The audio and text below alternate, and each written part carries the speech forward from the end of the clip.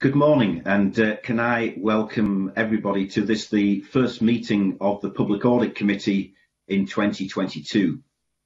The first item on our agenda today is to take a decision on whether to take items 4 and 5 in private. My working assumption is that everybody agrees to do that, but if anybody disagrees, I wish could they please indicate by raising their hand. I don't see any hands raised, so we agree to take items 4 and 5 in private. The second item on our agenda this morning is to consider an Audit Scotland report, the 2020 to 21 audit of Bord Gaelic. And can I welcome this morning our witnesses to the meeting. I'd like to introduce Stephen Boyle, Auditor General. For Scotland, Graham Greenhill also joins us, who's a Senior Manager, Performance Audit and Best Value at Audit Scotland, and Pat Kenny, who's a Director of Audit at Deloitte, also joins us. So could I begin, Auditor General, by inviting you to make an opening statement? Good morning, Convener. Good morning, members. Many thanks. I am presenting this report this morning on the 2020-21 audit of Bord Gaelic under Section 22 of the Public Finance and Accountability Scotland Act 2000. The previous Auditor General reported a report on the Board's 2018-19 audit, and it highlighted a number of areas for improvement in its leadership and governance arrangements. My report on the 2020-21 audit has found that the Board has responded well to previous concerns. It has changed the structure of its leadership team and introduced additional management capacity. A workforce plan is also now in place, which links to its corporate plan, and it identifies its future workforce requirements. The number of non-executive board members on the Board have reduced, but skills gaps that were previously identified have now been addressed with the recruitment of 2 new board members with relevant financial experience.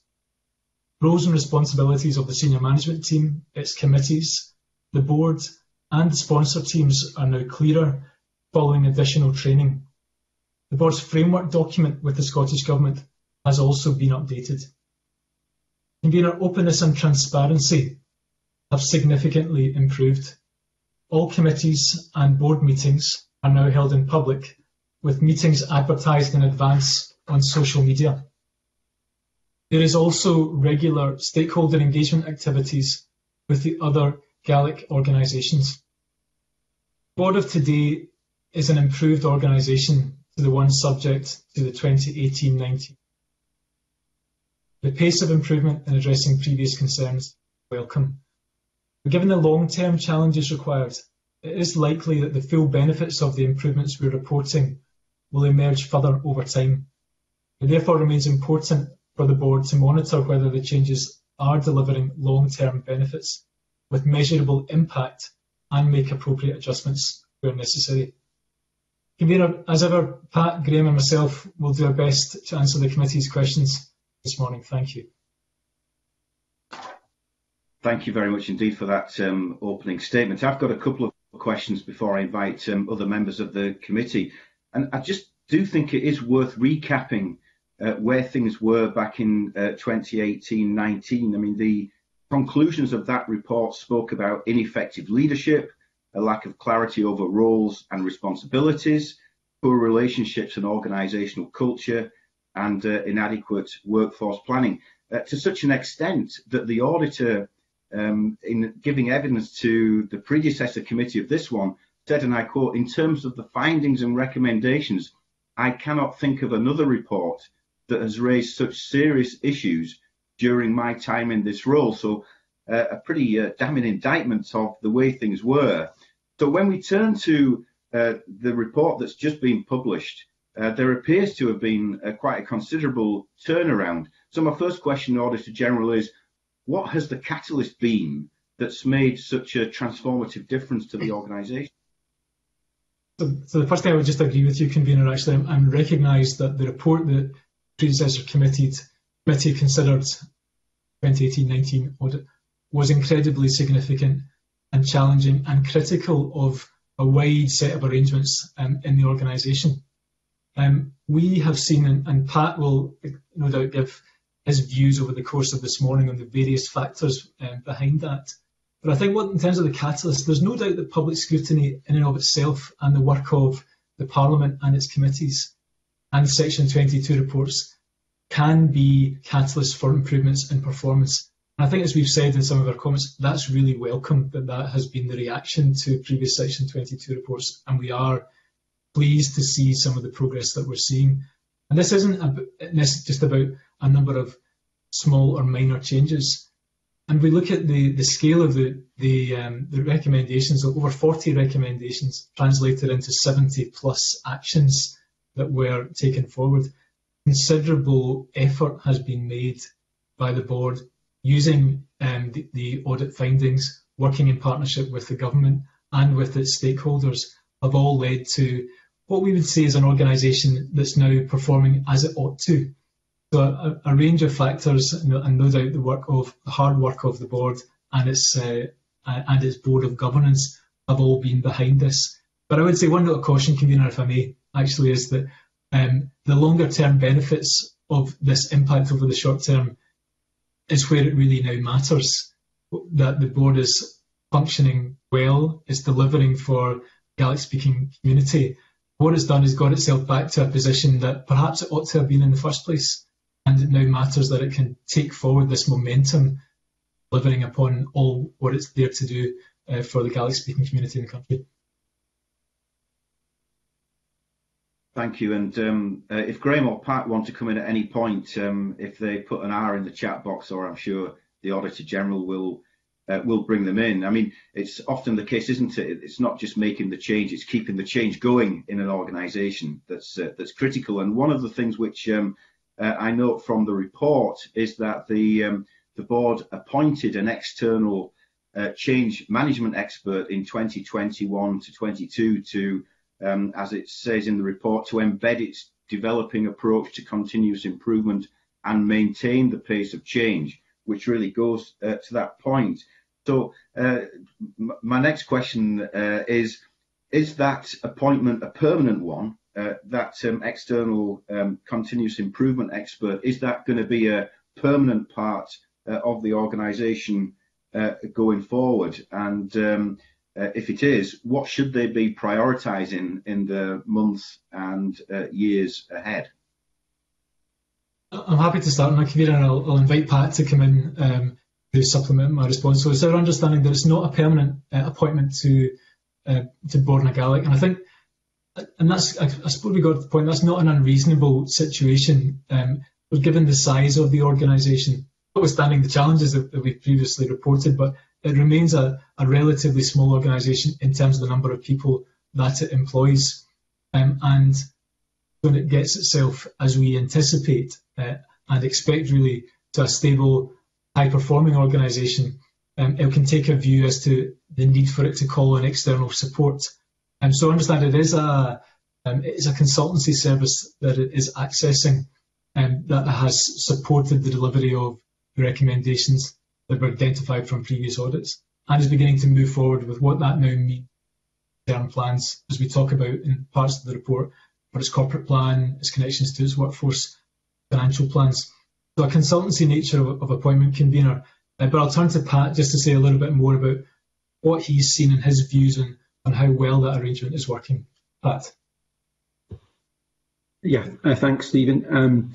Yes, we made the initial recommendation 3 years ago that the board should consider the appointment of the external change management resource, because we felt it was very important in terms of delivering that continuous improvement that happened, and I think it has made a massive difference, particularly in how the organisation engages with its stakeholders and how it manages the change process, and it's introduced a very sound practice for ensuring the benefits of change initiatives are actually delivered within the organisation and the benefits are realised. I mean, I would expect that the organisation, it is a consultancy resource, it is not a permanent resource. I would expect the organisation to keep that under review, and I know they're doing that. And I think it's very important that they do that going forward in terms of ensuring that they continue that journey in terms of being as close to their customers as they possibly can be. And I would see that as the key imperative for the organisation in the next few years.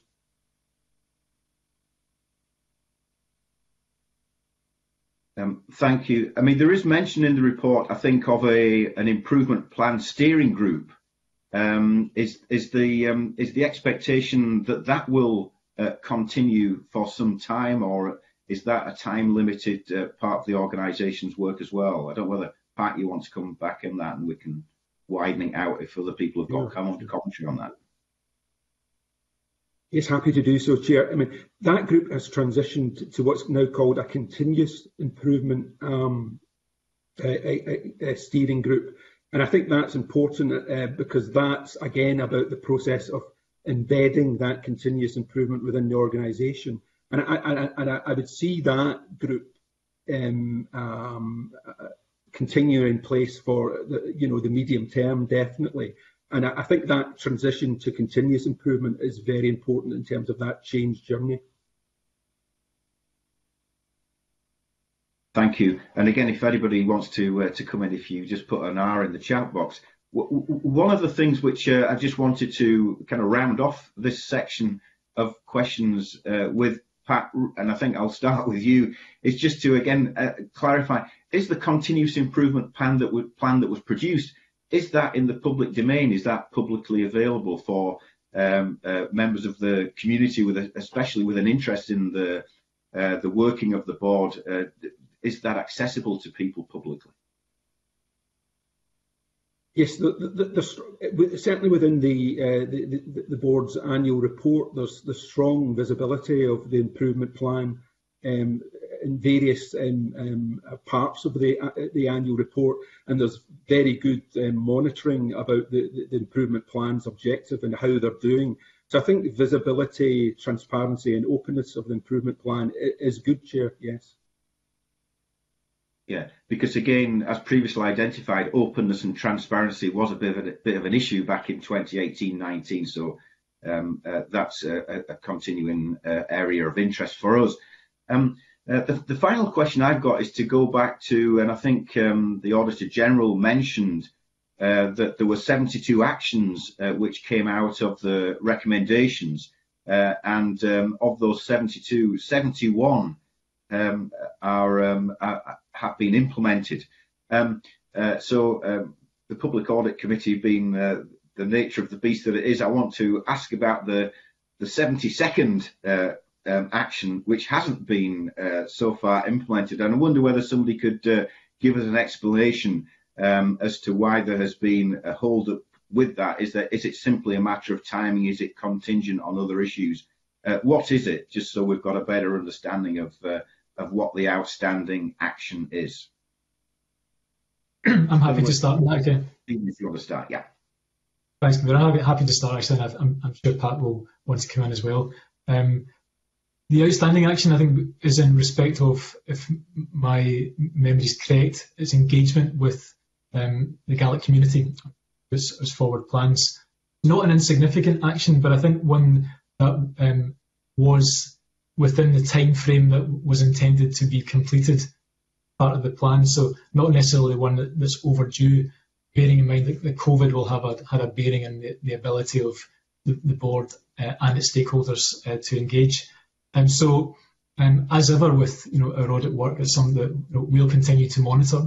Pat will do so during his audit of the 21-22 year of the board, and we'll continue to report publicly on progress. But I think I would recognise, Convener, that 71 out of 72 is really remarkable progress, given, as you said in your scene setting notes, that there was a considerable job of work to be done.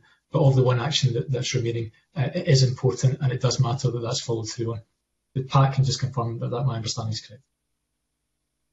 Yeah, the one outstanding action is in relation to the, and it's just a timing issue, Chair, as you say. It's in relation to the multi-year funding agreements, which are obviously 3 or 5 year based. and we recommended that there should be clear KPIs, clear alignment to the corporate plan, so that we could really monitor the outcomes that these multi-year funding agreements were delivering. So purely in relation to the timing of that will be actioned next in line with the next negotiations on these multi-year funding arrangements. So it's perfectly reasonable that action is still outstanding. Okay, thank you very much for that. And we do have further questions on engagement, which will come up later on in this evidence session. But I want now to turn to Colin Beattie, who's got some questions around board scrutiny. Colin. Thank you, Convener. Auditor General, looking at the 2018-19 report, as a result of that, the number of non-executive board members was reduced from 11 to 7. Now in the 2020-21 Section 22 report, it states that consideration of the capacity of board members is an ongoing issue for the board, given, and I quote, the workload associated with the position, unquote. Can you clarify what this workload involves, and does it derive from the fact that the number of non-executive board members was substantially reduced? Yeah, good morning, Mr. Beattie. Happy to start on that, and I'm sure Pat will want to say a word about it too.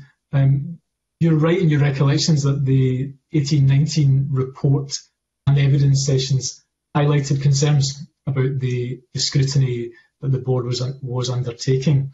And particularly we focused on, and as the board has too, about did it have the right skills in place? And the skills are connected clearly to the capacity of the board to discharge its scrutiny functions. What we've seen is improvements in scrutiny, but also connections to the skills that it needed to discharge those functions well. So it's brought in new board members with the relevant financial skills, discharge that gap in scrutiny that was reported previously. In doing so, it has reduced the number of board members. So I think we would say is that we are neutral on it about the relative number of board members that ought to be in place in a particular board. It ultimately is a matter for the public body in discussion with the Scottish Government and the relevant sponsor teams about how that is operating.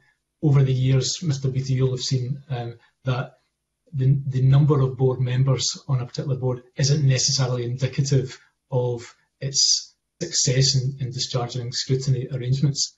And it probably plays into, I think, the kind of final comment I made in my opening statement is that it's perhaps too soon to draw absolute definitive conclusions about governance and scrutiny into the longer term. We welcome the progress that's been made in terms of governance and scrutiny. We've seen actions taken in terms of self-assessment, external assessment of the board's work and its committees. All of those are giving positive signals. But I would hesitate before drawing definitive conclusions that means all will be well into the longer term. It's important that this is regularly checked and monitored, but it now has a platform with which to proceed with more effective governance than you saw in 2018-19.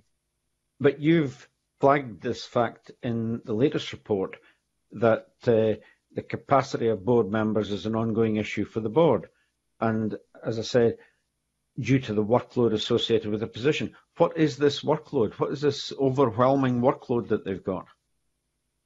Well, the workload of any board member of any public body will always be in respect of considering papers, attending meetings, the appropriate contribution into board strategy, and finding the right balance and the right position for board members relative to executives. So as you've seen in the committee, I've seen both in this organisation and in others, sometimes if there's a lack of clarity in the boundaries of the executive relative to the non-executive, that can skew the workload of non-executive members. It matters that both the exec, the non-exec, the sponsor team are all clear on who's responsible for what. So whilst there may be ongoing capacity workload challenges, what we're not doing in this report is flagging that as a red flag to the committee. I think our overall impression is that having invested in additional skills and capacity, particularly those areas that were lacking in terms of finance skills, previous reports, they now have a stronger foundation with which to proceed. Clearly, yes, they still need to monitor the capacity issues, but we're not saying that that overrides the overall improvements that we're commenting upon. But they reduced from 11 to 7. 5 of the current board members were there in 2018-19, so there's been no change to the skills base there. All that's happened is 2 people have been brought in with, it says here, relevant financial experience. So how does that balance the skills across the piece with the other 5? This is one component of it. So certainly bringing in new skills has made a big difference. And Pat can come in a moment and say some of the detail and perhaps more about the background of those new members. Any new members with relevant skills changes the dynamic of a board, the opportunity to learn from one another. And we expect that is part of the component that we're seeing here. The other factor we'd say is that they've also changed some of the nature of their committees. They've evaluated committees. They've received training on their roles and responsibilities, and are now operating with a revised framework document. All of these are building blocks in our assessment, Mr. Beattie, of opportunities for improved governance that we're seeing. So the number of board members, the new skills, part of the story, but I think when we add in the evaluation of how their governance has been operating in the board and the committee with some external assessment of that, along with the new framework document, we all feel that it's not just one moving part. There are a range of combination of factors that have contributed to the improvement that we're seeing. If I may like to bring Pat in just about his own interaction with the board and how that has his assessment of the conclusions that he made. Pat. Yeah, thanks, Auditor General. Yes, I mean, I think a good example for me would be the new chair for the Audit and Assurance Committee, with the financial background, qualified accountant, has made a big difference in terms of overall governance, financial stewardship within the organisation. And I think that's been really impressive and has made a big difference in terms of overall governance within the organisation. I think the overriding point I would make, just to back the Auditor General's comments up, is that the reduction from 11 to 7 was obviously a fairly significant material reduction. And I think the overriding comment in the report is that it's important that the board keeps the workload of the board members under constant review, given that fairly material change. As Stephen says, we're not raising any red flags at this moment in time, and it's something that I'll keep under constant review in the audit going forward. You've emphasised the fact you're not raising a red flag. In a way you have, though, by putting it in the report that it is an issue for the board. But can you confirm that the capacity of the board is not a risk factor at this time? I think that's we are not identifying in audit on Pat can come in, Mr. Beattie, that with the overarching changes that have been made through clarification around roles and responsibilities, board training, self-assessment, and as we've mentioned, the revised framework document, that there is sufficient steps in place for the board's governance to operate effectively. Our comment about the reduction in the board members and the associated workload, I think is appropriate as a scene setter, and it would be appropriate for all public bodies that they are continually monitoring and reviewing it. But in doing so, to continue the phraseology, we're not assessing that as a red flag in terms of the ability of Bord na Gailec's governance to operate effectively. Put it more simply, do you consider the capacity of the board to be a risk to the board? So no, we're not saying that. We're not saying that there is a direct capacity threat to the board in the way that, I suppose we think there's been a step change, if I can put it, and I'm trying to keep this simple if I'll do my best to do so. With 11 board members, its governance was weaker with the 7 board members that it now has. 7, albeit with a smaller board, its governance is stronger and it has a stronger platform for effective good governance going forward. Okay, that's encouraging. In the 2018-19 Section 22 report, concerns were raised that the previous chair didn't carry out annual performance appraisals of board members. Can you confirm that that is now happening? I'll turn to Pat actually just to update the committee on that point. Yes, I can give you that assurance. That is now happening. Good. And just one final question. The normal term of office for a non-executive board member is 4 years, although lengths of appointments can be varied, for continuity purposes. Do you know when the recruitment process for new members is likely to commence? I'm not sure I have that information, but you're right, it's 4 years, and also, as you suggest, Mr. Beattie, there's the opportunity for reappointments of existing board members for continuity issues if that suits both the member and the public appointments arrangements. Again, I'll ask Pat if he has that information. If he doesn't, we can come back to the committee now. Okay. No, I don't have that detail, Auditor General. Okay, so if you could come back to us with that information. And back to you, convener. Thanks, Colin. I want to switch on to the issue of leadership, which again was identified as an issue in the previous Section 22 report. And Craig Hoy's got a series of questions to put around the leadership of the organisation. Craig. Thank you, convener, and good morning, Stephen. Bord na Gaelic is the principal public body for promoting Gaelic development, and we note that the leadership team role of Head of Communications and Promotions, which was previously a vacant position, has now not been incorporated into the new leadership team structure. And given that's quite an important function, who is now responsible for this work at a senior level, and are you comfortable with that decision? So ultimately, in terms of responsibility, the Chief Executive Board is the accountable officer and responsible for the board's discharge of its functions, public reporting and reporting to Parliament. We set out at Exhibit 1 to the Section 22 report, the revised structure. What we've reported on is a smaller executive team structure headed by the Chief Executive, Director of Gaelic Education, a Director of Language Planning Communities, along with a Head of Finance and Corporate Services. You asked whether I was comfortable with it, and I would say ultimately it's for the organisation to determine its own structure and how best to discharge its responsibilities. So what we've seen is that the Bord na Gaelic has reviewed its structure and in part has addressed the findings of previous audit reports. There was a lack of capacity at management level, a lack of cohesion, and invested in both a changed top team, but also more capacity at the tier below of the organisation. So the responsibilities of communication are ultimately of that of the Chief Executive.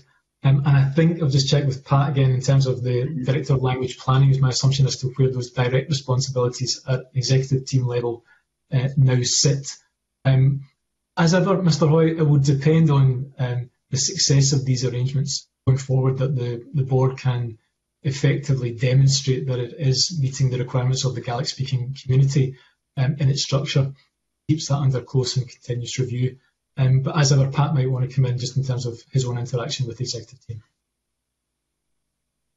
Yes, I mean, there's been a new appointment of a communication officer in the next layer of management, which has made a big difference in terms of how the organisation communicates with both its staff and its stakeholders. And we noted a big improvement, for example, in terms of staff engagement. It's now at 87%, which is significantly higher than it was, and I think that's actually above civil service average. And so that's been a big improvement, and also communication with stakeholders, external stakeholders, has also improved considerably. Use of social media has also improved a lot since the new communications officer has come in. So I think that there's been that focus as communication. A lot of that has been driven by that new appointment, and I think that has made quite a big difference to date. That's reassuring. I just wanted to get some assurance that the organisation wasn't sort of looking in on itself and not engaging externally. But that sounds like we take some assurance from that. The 2018-19 Section 22 report highlighted the leadership issues and identified that had led to a lack of confidence and a culture of mistrust throughout the organisation. As we know from other recent inquiries, organisational culture doesn't change overnight. It needs hard work and a lot of effort. So what work has the board undertaken, Mr. Boyle, to build back trust and to regain the confidence of its staff? Thanks, Mr. Boyle. I'd agree with your analysis, actually, and I'll say a few words, and Pat will might want to supplement with his own assessment. It is incredibly difficult to recover trust in organisations once it has been exposed to challenge deficiencies. And we did report that in the 2018-19 report that Bord Gaelic had experienced deficiencies in its communication with its staff, the extent to which they were engaged, and also, as Pat rightly mentions too, that it wasn't confined as an internal matter. There were concerns of trust in terms of the board's activities and the views of its key stakeholders too. So we've seen, I think as Pat kind of touched on a moment or two ago, is that the board is assessing the level of its staff engagement through survey activity and is reporting significant improvements. And I think that, and across the piece in this report is that we are 2 years on from the last report, and we are seeing progress across a range of fronts, and clearly that's all really welcome.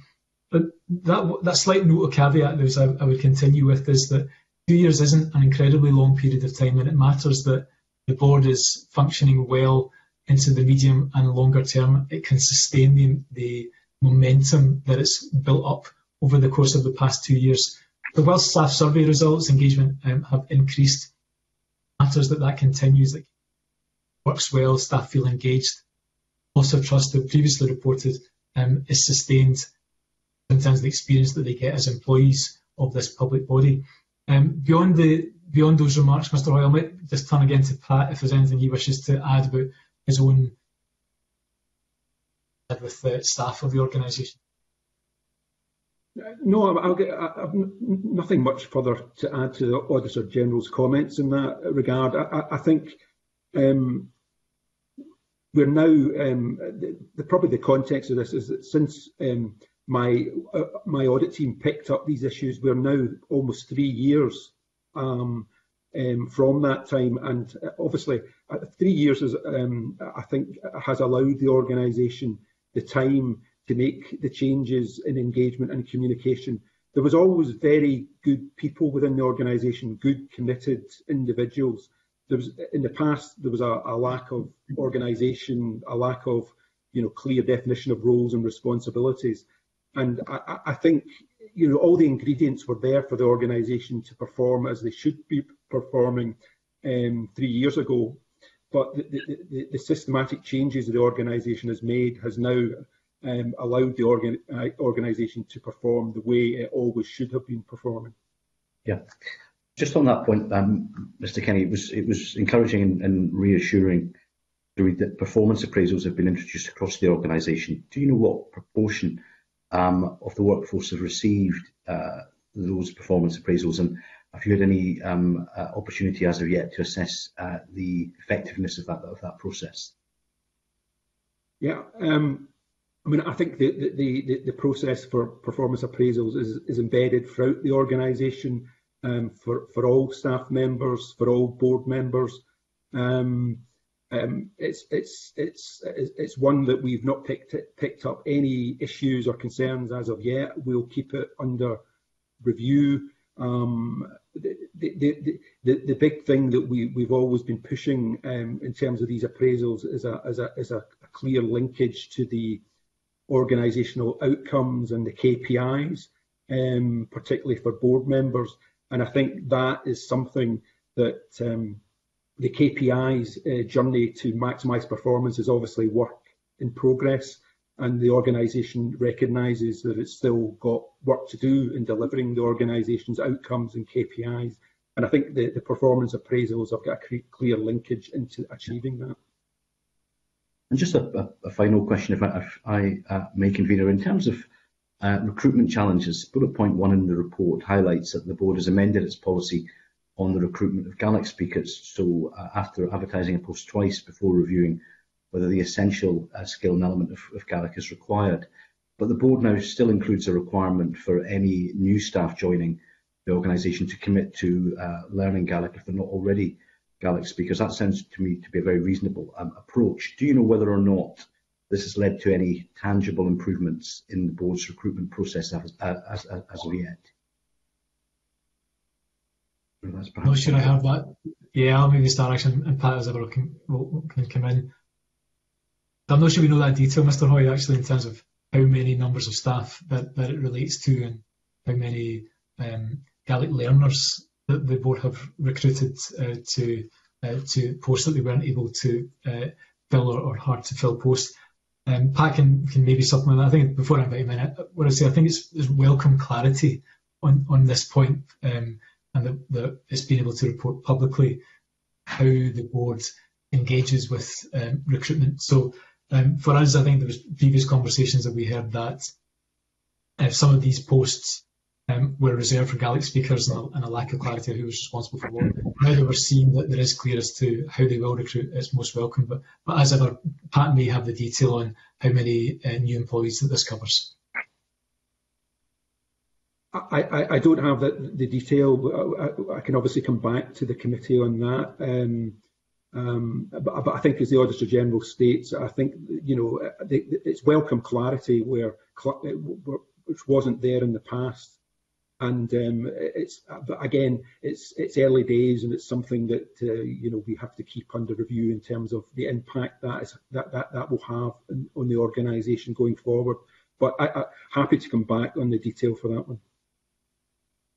Thanks, and I'll hand back to Richard.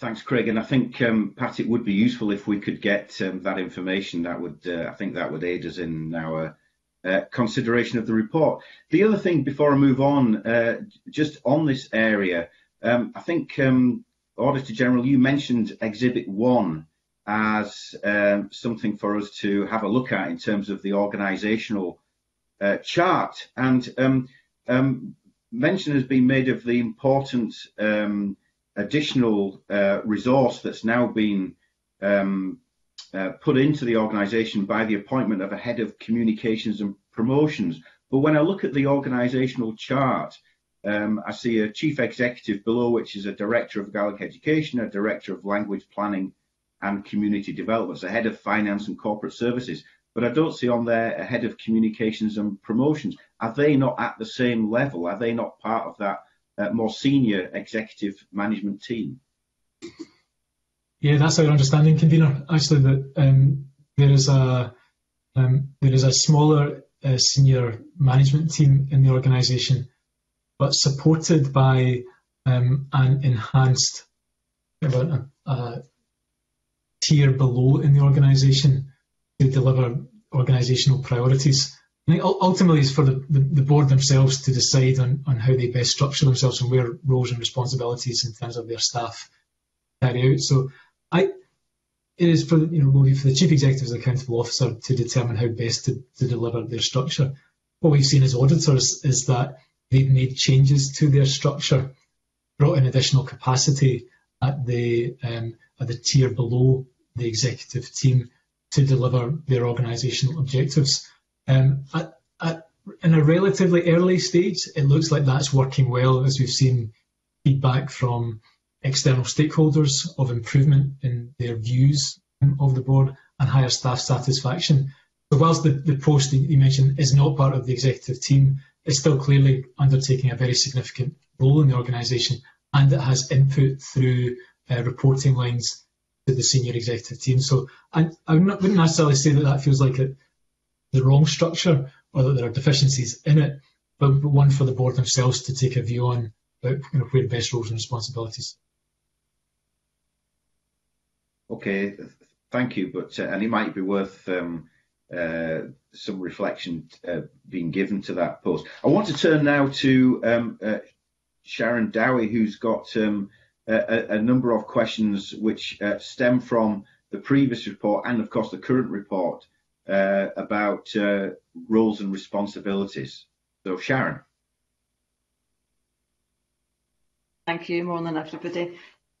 So looking at the 2018-19 Section 22 report, highlighted issues around a lack of clarity over the respective roles and responsibilities of the leadership team, committees, the Scottish Government sponsor team and the board, as well as board members being too involved in operational matters. Sounds a bit familiar to another report we'd read. So what evidence have you seen that the updated framework document has addressed this lack of clarity? So this was a very significant theme in the 2018-19 report, and I think also in the evidence sessions that the predecessor committee took from the board and from the Scottish Government sponsor team as well. And really at the heart of many of the issues that we reported previously about a lack of clarity around roles and responsibilities, excessive involvement of non-executives, taking decision making, and then also really a framework document that didn't support what the government should be doing as a sponsor team of the board. And we commented in this report a number of steps have now been taken, all of which are equally important. So training for board members, for the executive team, changing committee structure as well. So we've seen a policy and resources committee alongside an audit and assurance committee, but evaluation of those arrangements, and that feels really important. And some of those are self-assessment evaluations. Others have been supported by external assessors, as well as featuring on the internal audit programme. All signs of progress, Ms. Dowie, in terms of how the board themselves are working their internal arrangements. If I may say a word about the Scottish Government and the sponsor team as well, and particularly about the framework document. Recall, I think it was at the beginning of last year, the Scottish Government Director General wrote to the previous committee about some of the steps that the government were taking, the advocacy of its sponsorship arrangements for Bord na Gaelic. And they highlighted that they also had done some training and evaluation, some peer review assessment take place between other sponsorship teams in government and how sponsorship was working with Bord na Gaelic. Again, welcome signs of that they're treating the matter seriously and responding appropriately. And all of those factors have translated now into a revised framework document. Signs are that is working well. We're seeing less visible presence of sponsorship teams at board meetings, whilst they have access to papers, minutes, appropriate conversations with the chair of the board and the chief executive. All signs that these steps that were highlighted as really needing done in the previous report have been taken forward. So our conclusion today is that it gives the board the right foundation to move forward with effective governance and sponsorship arrangements. As mentioned previously, and I'll do likewise, we'll continue to monitor this report on progress, but it's saying that Bord na Gaelic's governance arrangements, its relationship with the Scottish Government, is back where it really ought to have been before the audit reports in 2018. Thanks. Can I just ask, Colin Beattie had mentioned earlier about when the recruitment was for the new board. He'd also mentioned that 5 of the board members were on the board at the last audit. Can I ask how long they've actually been in position? Are you aware of how long they'd been in position prior to the audit in 18-19? Yeah, it's publicly available information. Unfortunately, I don't have it at my fingertips at the moment, but I'm sure it will be set out in the board's annual report and accounts are available on its website. Usually it states when individual board members were appointed, what the term of their appointment is, and clearly associated when that date will end. We'll come back to the committee in writing after the meeting just to confirm exactly which members are appointed on which dates and when they'll be up for reappointment. Okay. I think my further question in that would have been, depending on when they were appointed, why these issues maybe hadn't been raised earlier in a previous audit, because there was quite a lot of issues in there, so it was why that maybe hadn't raised its head. I was just wondering if maybe the board there was quite a lot of new members on it, and that's why it hadn't been highlighted before. I think our audit work, and Pat will want to comment on this, I'm sure, is that we report on events that come to our attention during the course of the audit, and in the 2018-19 audit, significant events, were clear, and in that year, Pat and his audit approach was extended to report publicly on many of these issues. Bord Gaelic is a small organisation. It's albeit a very important one with the role that it has. Typically, our audit approach for small organisations is to look at the financial statements and aspects of its governance. But Pat, through discussion with Audit Scotland, we took a view that we needed a much wider, enhanced audit approach during 18-19, in light of the issues that were coming to our attention. Matters do change, Ms. Dow, is what I would say. So an organisation can have very stable governance, operating effectively, without a change in board members or executive team, but events do happen that can lead to change. So whilst a change in board members can be a catalyst, it needn't always be the case. As ever, as we've touched on, we'll continue to report. But I wonder maybe just to invite Pat just to say a word or two about his own experience again, if it'd be helpful from 18-19 and how that moves into this year's audit report. Yeah, thank you, Auditor General. Yeah, I mean, in 18-19, excuse me, we had some concerns in previous years, and they were reported in our annual audit report. But when it got to 18-19, our risk assessment procedures really raised significant red flags. It seems to be the word of the morning. And that was why we, as Stephen mentioned, we undertook a much more in-depth audit in that particular year. I don't think there was any direct correlation with the tenure of the board members or length of service or how long they've been in the organisation. I think there were other factors at play, which was fundamentally back to that lack of clarity in roles and responsibilities. I think that was the key driving force, and that, as I say, caused us to do a much more extensive audit in 18-19. Thank you. And just going back on again to sponsor division, so we know that while the Scottish Government's sponsor division is not required to attend board meetings, it receives an invitation. In fact, going by the stuff that I read in the report, it would seem that it receives an invitation, and although it gets the minutes from the meetings, it doesn't seem to read them, I would think. But based on the serious issues identified 2 years ago, do you think that there is merit on the sponsor division attending, if not all, at least some of the meetings, to demonstrate its commitment to supporting the board and to maintain the pace of change? It's a balance, in my judgment, whether the sponsor team should be visible at board meetings or otherwise. And I think it's a judgment that should be reached in discussion between public body and the sponsor team, because I think, as we've seen in other cases, there can be too much involvement of a sponsor team or not enough. And that feels like a considerate decision that it's in the right place, depending on deal of the issues in the public body. And I think I'd probably say that it's one that should be kept under regular review. You can gauge from minutes and board papers an organisation's process, its challenges, only up to an extent. So attendance at board meetings would bring benefits, but for the sponsor team to be a permanent fixture at a board meeting, I think can bring a blurring of responsibilities if it's seen that the accountable officer, the chair of the board, aren't able to discharge their own responsibilities without being under the watch of the sponsor team. So I think it's a little bit of horses for courses and need to be iterative to support the development of the organisation. Thank you. Back to you, Chair. Convener. Thank you very much, Sharon. And I know that Willie Coffey has got further questions that further explore some of these areas in the context of openness and transparency. So, Willie, over to you. Thanks very much, Convener, and Matin Va Huladinja. Good morning to everyone. I think the first thing I'd like to say is well done to the board.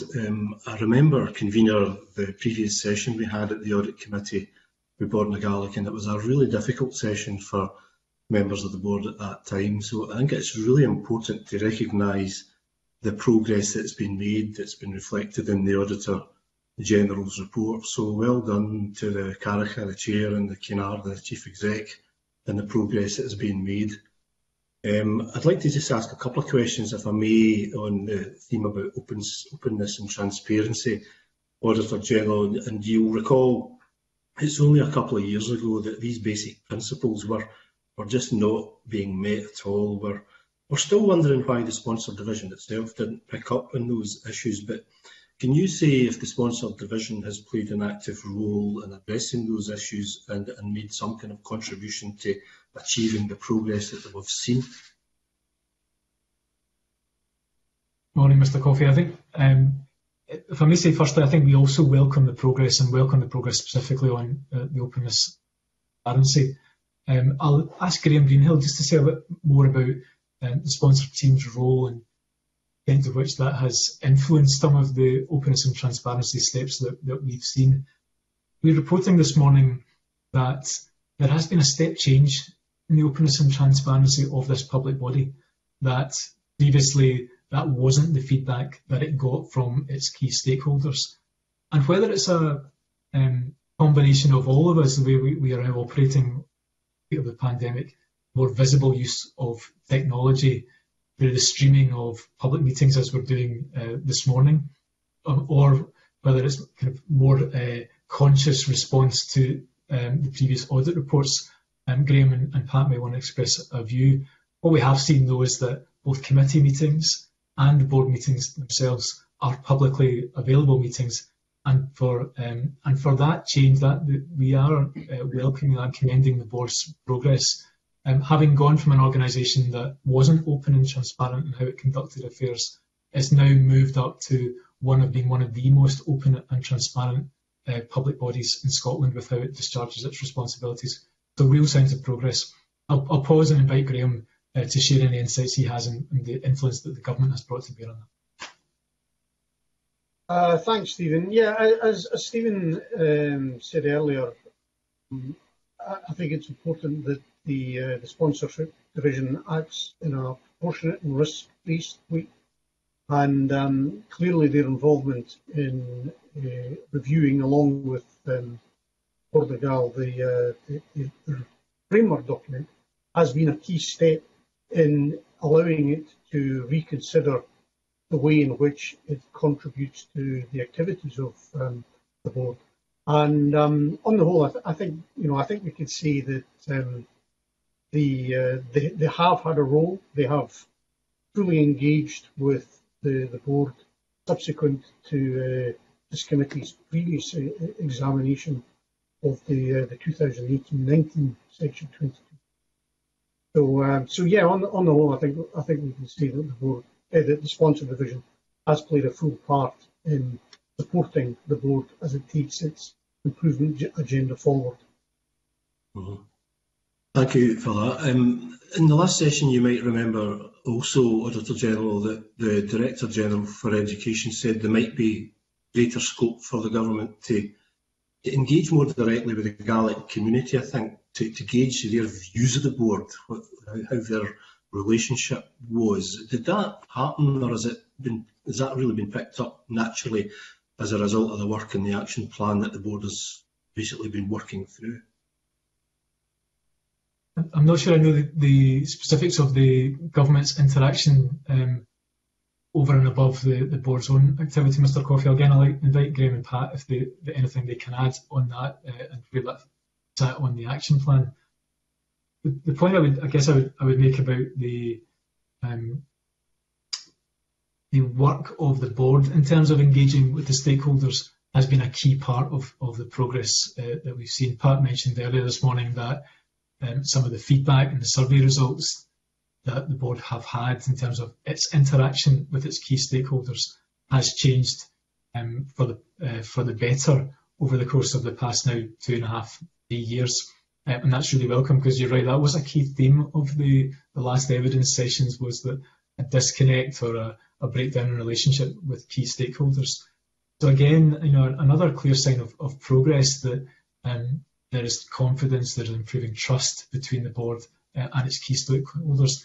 And I guess that really matters as well, because just looking at this organisation, it spends around £5.5–6 million per year, with just over £1 million of that on staff costs. It was predominantly a grant giving, a supporting organisation on behalf of other organisations discharging activities to support the Gaelic language.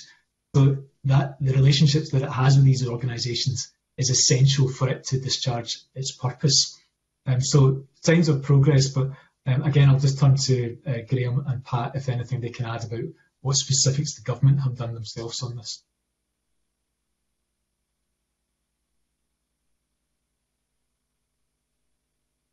I don't think I can give specific examples. Pat, is there anything you might be able to add? Not in the specific of the government or the sponsor role, only to give the committee the assurance that we've picked up, again, big improvements in terms of how the organisation engages with external stakeholders. For example, monthly meetings are held with the major Gaelic organisations like MG Alba. There's been very good consultation on how Gaelic impacts in early years and in terms of the young people of Scotland. And again, as I said earlier, the social media has improved dramatically. The organisation also did a stakeholder survey, an external stakeholder survey during the year, and the results of that were positive. So notwithstanding the specifics in terms of the sponsor division, certainly the organisation as a whole has really driven that agenda forward in terms of how it consults with its stakeholders, and that there's certainly been a significant improvement in that regard. Mm-hmm. It's really positive to hear. I mean, my questions are they're kind of about how we've engaged with the wider Gaelic community. Is there a key part to any of the progress that can be made? I think everybody recognises that, and there's been great progress. It sounds very much like it. In terms of the improvement plan and the recent continuous improvement plan, was there a direct reach out to the Gaelic stakeholders, Gaelic community on that, or was it a process that the board engaged with themselves to deliver? I mean, I think it's probably important that they reach out and engage with the wider community to get their agreement and to work alongside them with that. So was there evidence that took place, would you say? I'm happy to start, actually, and I'll ask Pat to come in a moment too. I think that we've seen, I think it's mentioned, 71 out of 72 recommendations progressing, and real evidence of engagement with Gaelic-speaking organisations, the recipients of funding from the board, and regular meaningful engagement are clearly signs of progress. How that's translated into the views of perhaps people who aren't represented or members of organisations also matters. Just the views of the community themselves. The one note, not perhaps caution, Mr. Coffey, but I think what we have seen as an appendix to the report about the KPIs of the board this year is that not all of those were met during the 2020-2021, and clearly the pandemic has played a part in that. So it will have changed the way that the board might wish to have engaged directly with some of the Gaelic-speaking community, and just the way that some of the restrictions that will have impeded its ability to do some of that work. As and when they're able to, or perhaps using alternative engagement mechanisms, it'll be for the board to decide how they look to get feedback, expand their reach, make sure that the grants, the funding that they're giving, is having the most significant impact. Again, I'm going to pause there for a moment just to see if Pat can supplement beyond the interaction with MG Alba and other grant receiving organisations, whether they've been able to speak directly to the Gaelic speaking. Yeah, absolutely. And going back to the, your initial question, Mr. Coffey, I think that it was a dual process within the improvement plan. The improvement plan and the initial audit identified an issue with a consultation with external stakeholders that the organisation had to improve, and the organisation accepted that and took that on board and really tried to significantly improve its approach. So I think the initial improvement plan was a driver for that, but all credit to the organisation for rolling its sleeves up and actually working very hard to make big changes in how it engaged with external stakeholders. And we have now no concerns. We think they're doing what they should be doing, but to be fair, what they should have been doing all along. Mm-hmm. Mm-hmm. Thank you for that. And probably just lastly from me, convener, to Stephen, do you think as a result of the good work that's been done, do you think the board has now regained the confidence of its stakeholders, Stephen? Certainly the feedback that the board has received from both its staff and also from the organisations that its key stakeholders that it interacts with, that its approval ratings are far better than they were. It's never a given, Mr. Coffey. I think that the board has to continue to work hard, both internally with its colleagues and also with the organisations, its funding organisations, to ensure that it's doing all that it ought to, it's meeting their expectations. So whilst they've recovered, as Pat suggested, perhaps to where they ought to have been, you can never take that for granted. They have to continue to work hard, engage, and ensure that they deliver upon their performance indicators and what they're there to do to support the Gaelic-speaking community. Mm. Thank you for that. That's a good answer and wise words as usual from the Auditor General. I think a big well done, I think, to the board, convener, and back to you. Thanks, Willie. Thanks very much indeed. And before we finish up this evidence session, there was just one other area I wanted to touch on just very briefly. And one of the recurring themes of this committee and its predecessor committees has been a regular acquaintance with organisations that are not meeting the standards we would expect because of a failure to plan the workforce requirements of the present and the future. And again, I recall that in the 2018-19 report, insufficient workforce planning and quite an excess of vacancies, I think, was an issue, which was seen to be part of some of the fundamental problems that the organisation faced. So I just really wanted to check in, beginning with you, I think, Stephen, on where things now are with workforce planning. Have there been improvements, and are there any other kind of workforce priorities that the board needs to consider, in your opinion? Thanks, convener. So yes, there have been improvements. They now have a workforce plan that's connected to a corporate plan. And similarly, as spoken about earlier this morning, that the organisation will evolve from the improvement plan response to the previous audits into a more a continuous form of improvement. And workforce is a component of that alongside a dedicated workforce plan. We've also talked about a revised approach to some of the hard to fill vacancies in the organisation and plans for broadening those out to Gaelic learners as opposed to fluent Gaelic speakers. With any organisation, they have to keep their workforce plan under continuous review, that they can, responding to events, planning for the future, that is connected to how they'll deliver services now and in the future. And as we know, Born Gaelic is not a big organisation, and being in such circumstances, there's an inevitability that they'll have key person dependencies, just with the nature of how they'll deliver services. Succession planning is a key component of that, where they're able to, they can look to the future, look at the age profile, the career ambitions of their people, and marry up all of these factors so that the workforce plan is supporting the development and delivery. But in short, convener, real signs of progress, so that they have a workforce plan and that's a central part of their future decision making. Thank you. Well, on that positive note, I think that that concludes the questions that the committee has got. And can I thank, as always, the Auditor General, Graham and Pat, for joining us this morning to give your evidence and your insights into the progress that's been made with Bord na Gaelic. So I will now draw this session to a close, and I will suspend the meeting briefly. Thank you.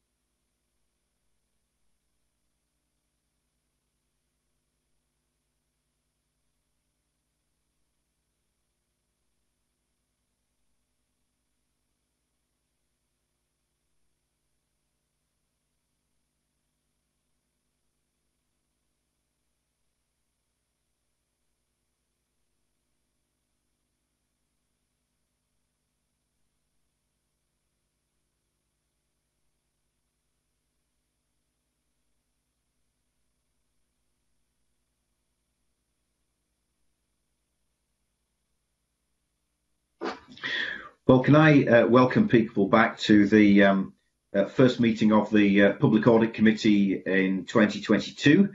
And for this part of our deliberations, we are receiving evidence on an Audit Scotland report recently completed into NHS Ireland. And I'm delighted to welcome, to give evidence in this session, the Auditor General, Stephen Boyle. Welcome back, Stephen. Stephen, in this session, is being joined by Lee Johnston, who's a Senior Manager, Performance Audit and Best Value at Audit Scotland. And I'm also pleased to extend a welcome to Joanne Brown, who's a partner in Grant Thornton, who's been involved in working on this audit. But can I begin, Auditor General, by inviting you to make a short opening statement? Thank you. Many thanks, Convener. I've prepared this report on the 2020-21 audit of NHS Highland under Section 22 of the Public Finance and Scotland Act 2000. This is the fifth report on issues of financial sustainability in NHS Highland in the past 8 years. Previous reports have highlighted issues covering finance, performance and governance. Today's report sets out the progress that NHS Highland has made in these areas over the past 2 years. The external auditor has given an unmodified opinion and highlighted that their board operated within its financial resource targets. It has done so while responding to the operational and financial challenges of COVID-19 on its service delivery. NHS Highland's financial position has been challenging in recent years. It has required additional financial support from the Scottish Government in each of the last 3 financial years in order to achieve financial balance. Nonetheless, NHS Highland is making progress, and a more stable leadership team and financial management arrangements are strengthened, alongside improvements in governance and aspects of service delivery. Health services in NHS Highland are more expensive than in other parts of Scotland, and the board has needed to develop a more sustainable approach.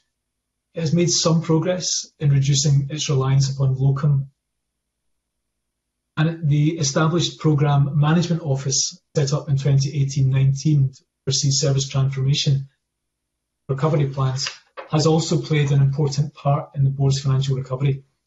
Ongoing progress, though, will be needed to ensure sustainability and performance improvement.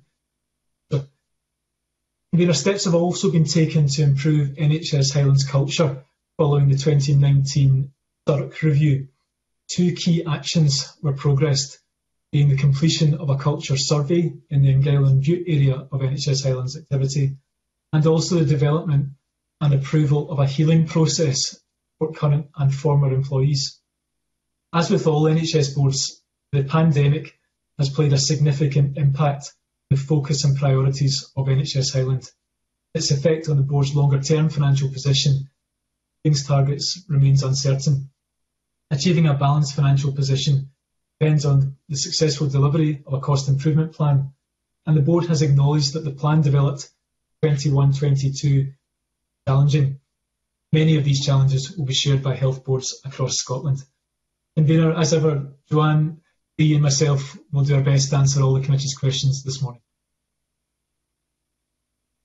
Thank you very much indeed, Stephen, for that opening statement. And as you will understand, we've got quite a number of questions on everything from the implications of the Sturrock report and the progress that's been made in addressing the issues identified in it, through to the funding formula and the recurring challenges which are faced by a health board which is operating in the most rural part of Scotland in delivering services which need to be, as far as possible, accessible to the population it serves.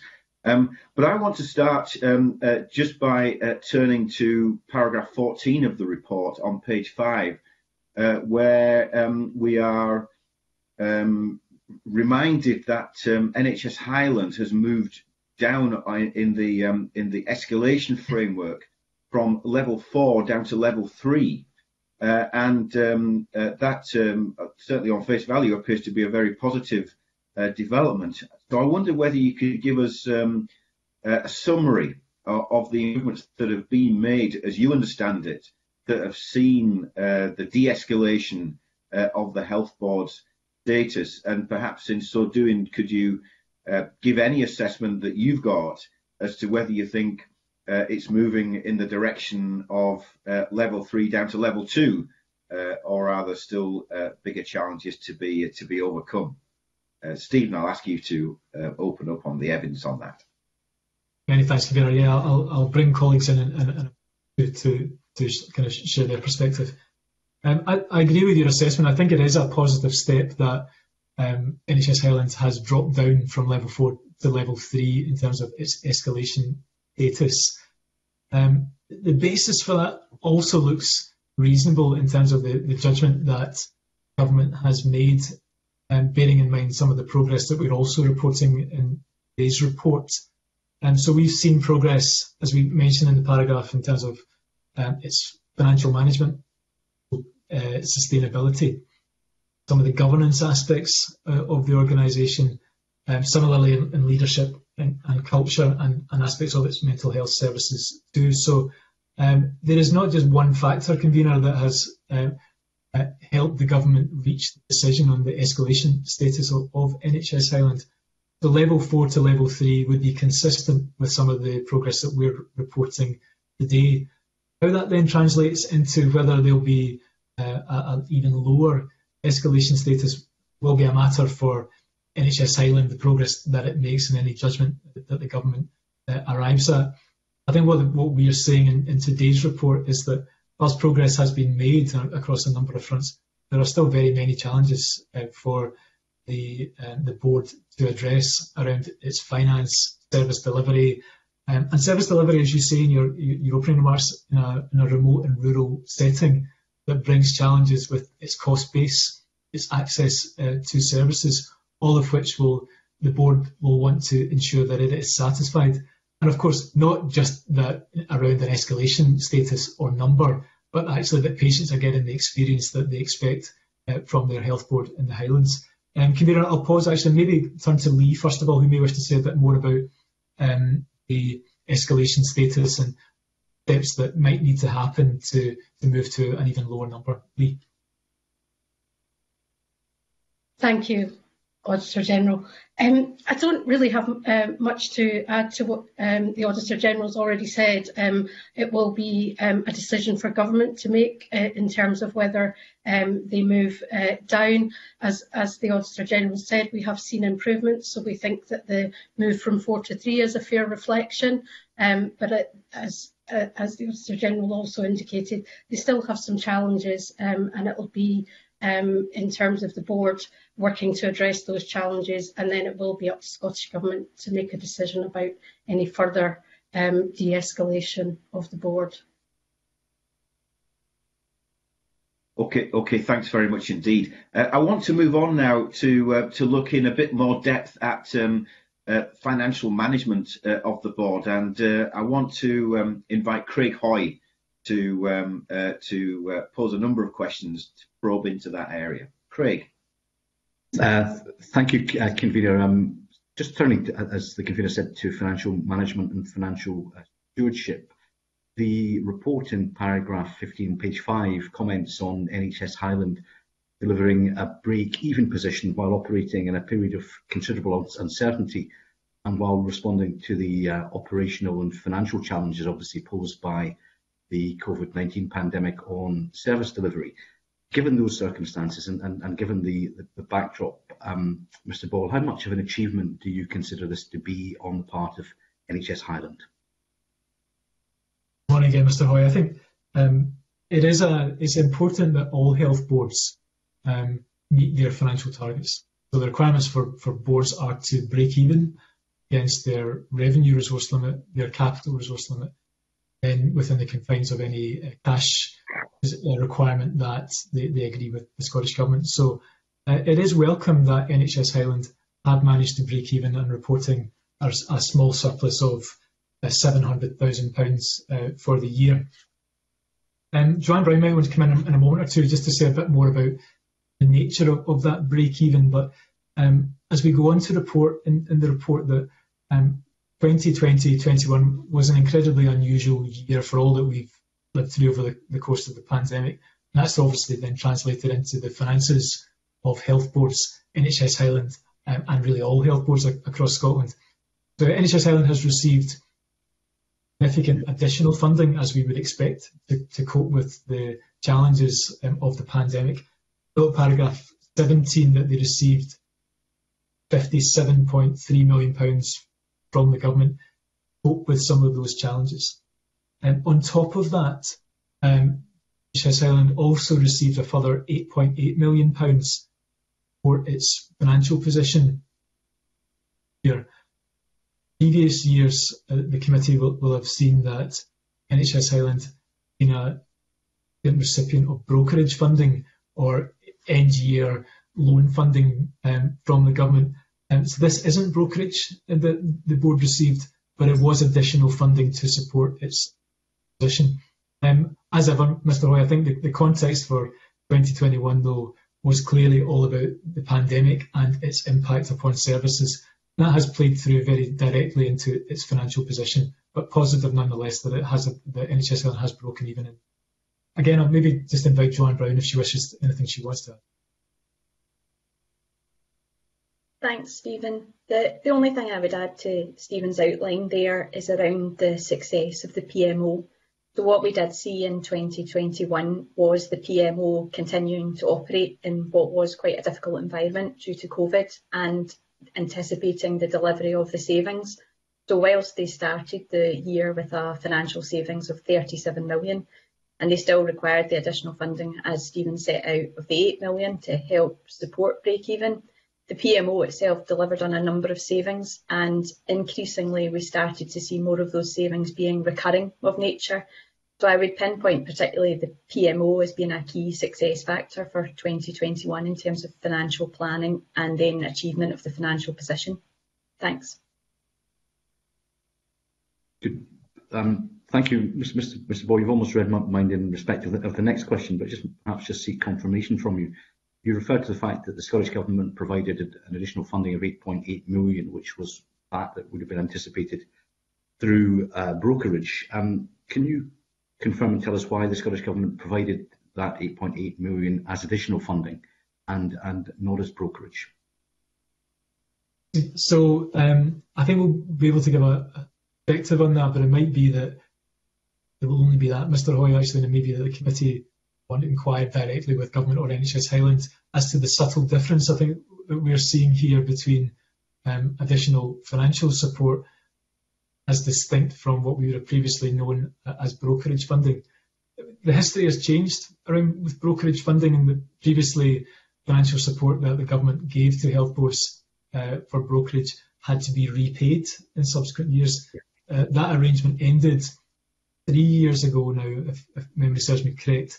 That previous brokerage no longer had to be repaid, and that was significant for NHS Highland because many millions of pounds was due to be paid. But the government's decision, and I'm sure, but I would only be speculating, so caveat slightly, is that the context of COVID has changed how health boards have worked. And I think, as Joanne mentions, although they've made progress with savings, their ability to operate in a normal environment was severely constrained, and that would have impacted the extent to which they would have made savings the normal way before the pandemic. Some of that will have flowed through to the financial position, and the government has arrived at the decision not to give brokerage, but instead to give year-end financial support. Obviously, just on the issue of savings, the report explains that the board delivered total efficiency savings of 20.7 million in 2021, of which 5.4 million, which is 26%, were recurring. Does that mean that 74%, nearly 3/4 of the total savings, can be counted as non-recurring?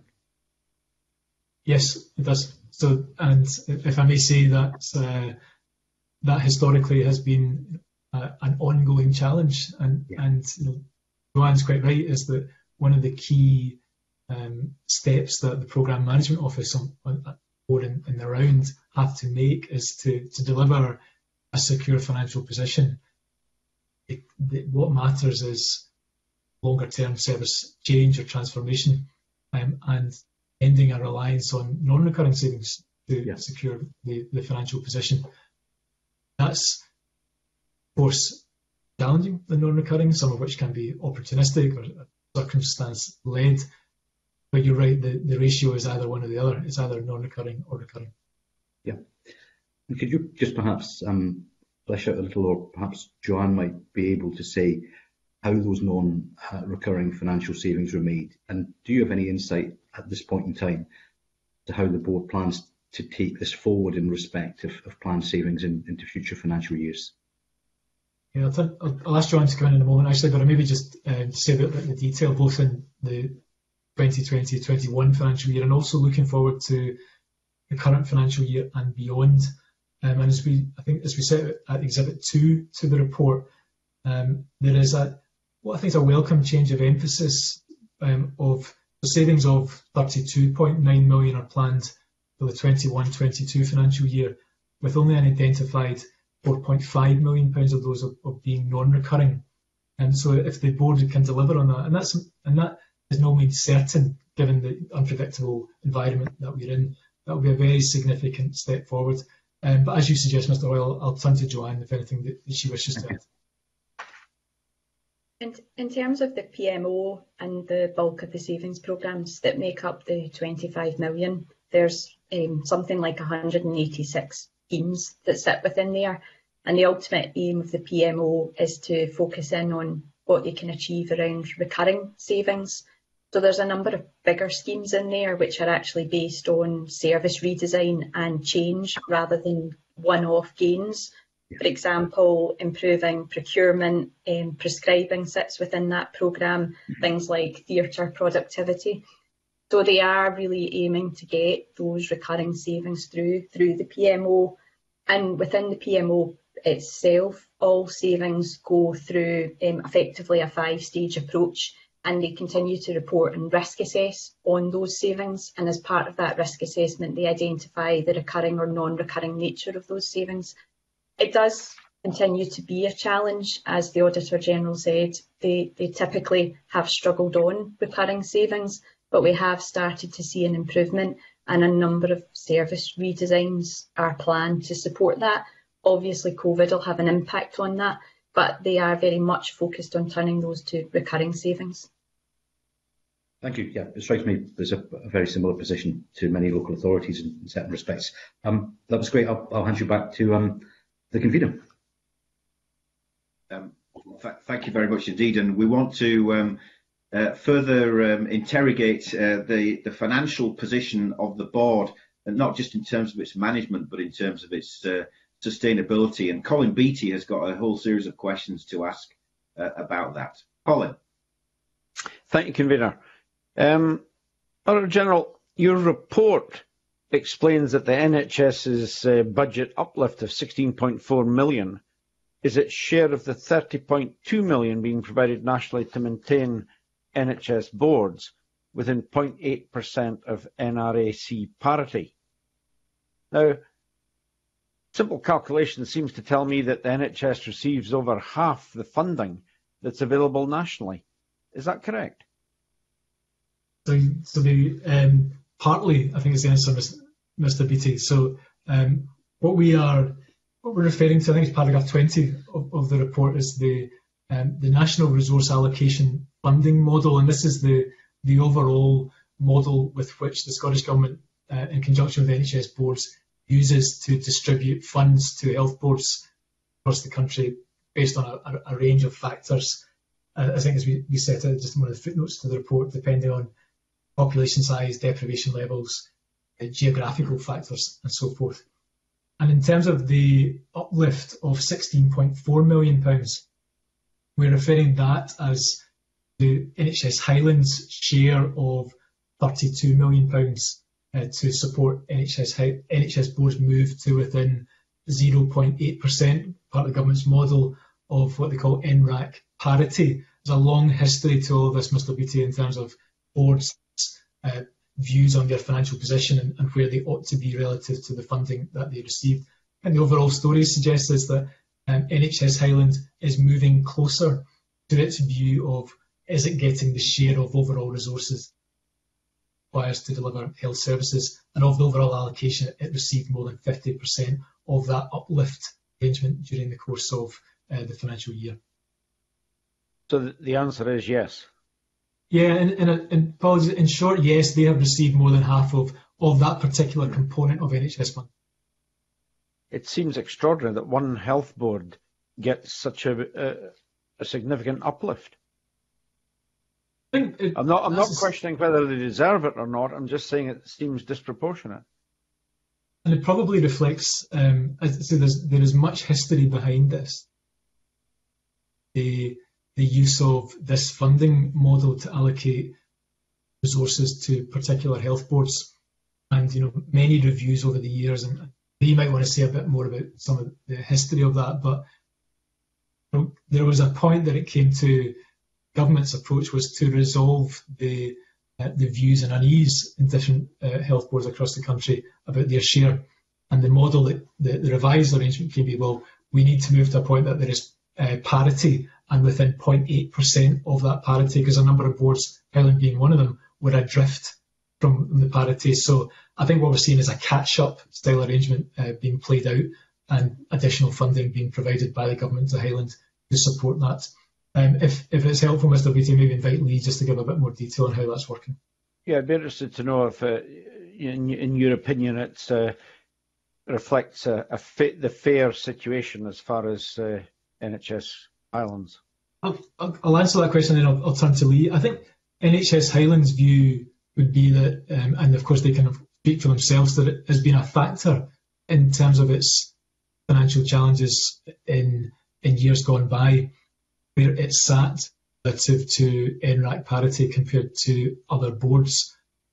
The additional funding that it's now received will help move to both towards parity, but more importantly, its financial sustainability and the services that it can provide to its communities.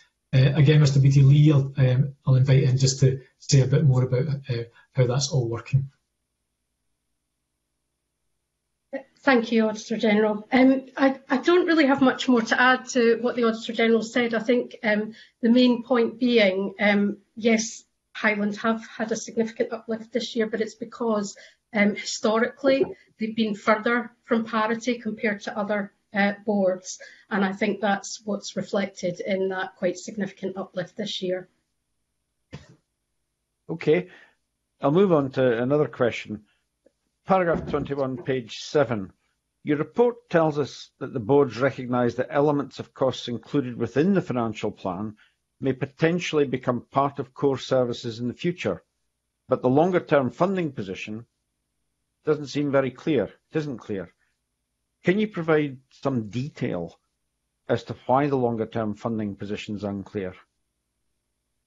Yeah, we'll do our best, and happy to say a word or two about that. And maybe just highlight to the committee that in addition to today's report, we'll also be publishing our overview of the NHS in Scotland next month, which looks at a much wider look at the financial position, service delivery challenges, how the NHS will remobilise its services, living with COVID, beyond COVID, and so forth. And clearly that's a component of the judgment that we reach in this report too, that how NHS Highland will deliver services, its service delivery options will evolve as a result of the pandemic. We've spoken at previous committees about some of the changes that are already happening, such as the increase in use of digital technologies in terms of service delivery, and also what its remobilisation plan looks like and how that will be delivered. The Highlands will be one of the sites for one of the new national elective centres for the NHS in Scotland to deliver services. All of that will play through into what feels like an uncertain and potentially quite volatile service and funding environment.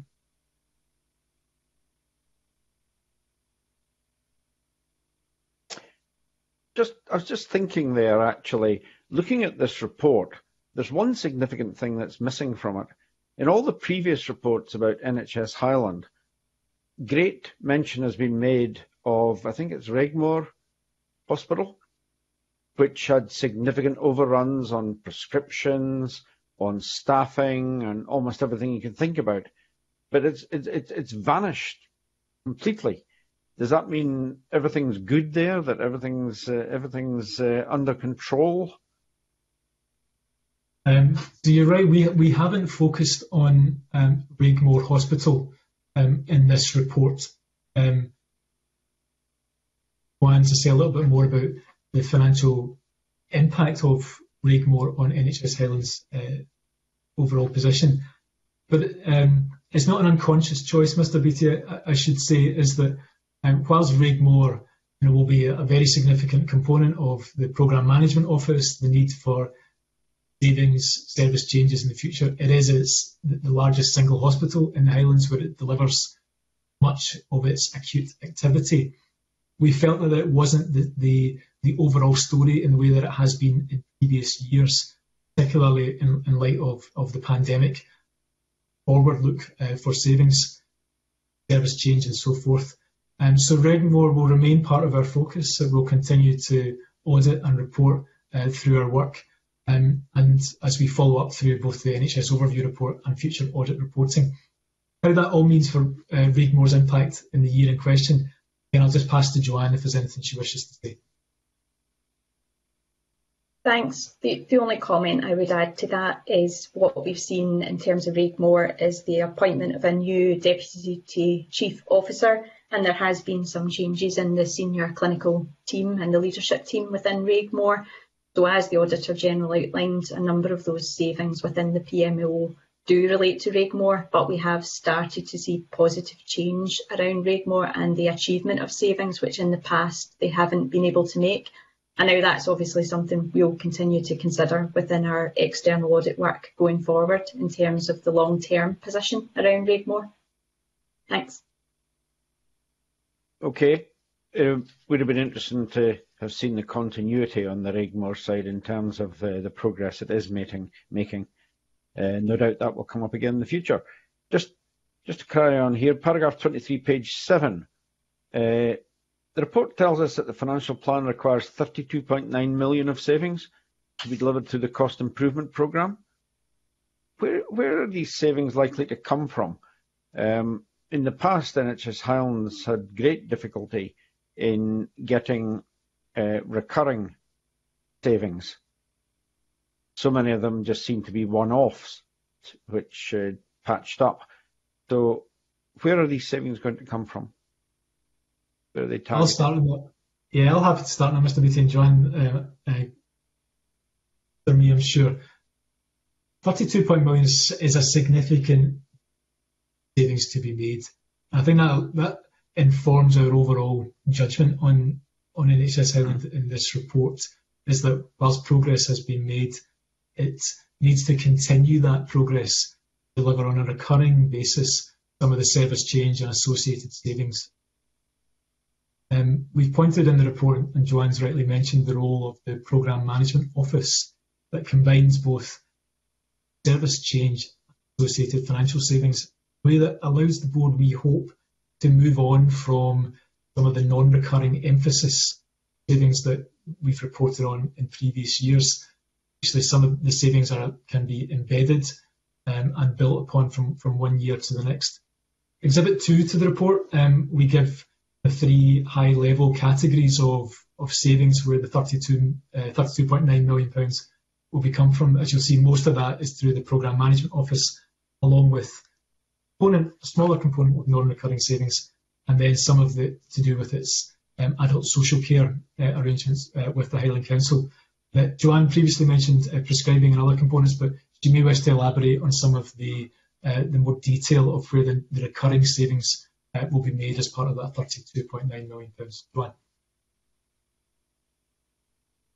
In terms of what I could add to that, there are a number of thematic areas where they are looking at the service redesign to get the recurring savings.